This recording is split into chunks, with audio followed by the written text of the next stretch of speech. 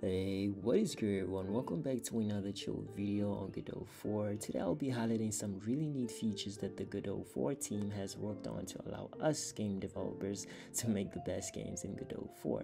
So without wasting any time, let's talk about rendering.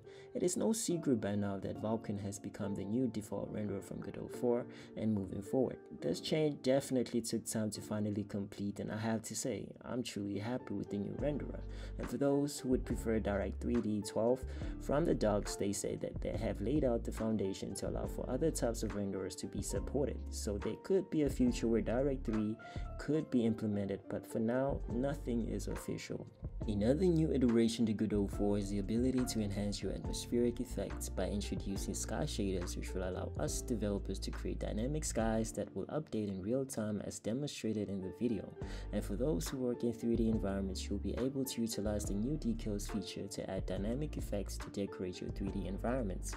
Godot 4 has improved the GPU particles, as those now come with support for collision, trails, sub-emitters, and manual emissions, and they have also added support for uniform arrays, amongst other things.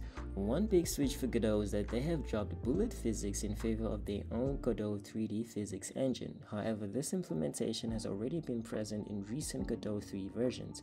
Godot 4 comes with further new improvements that range from animation, scripting, GD extension, UI and text, audio, and multiplayer. A Movie Maker arrives in Godot 4, which allow you to create better trailers and cutscenes for your games, along with recording procedurally generated animations or motion design. However, do note from the time of this recording, Movie Maker does not support capturing real-time footage during gameplay as of yet, so do keep that in mind. And if you guys enjoyed today's video, please hit that subscribe button for more info on Godot 4 and other improvements on other game engines in the future.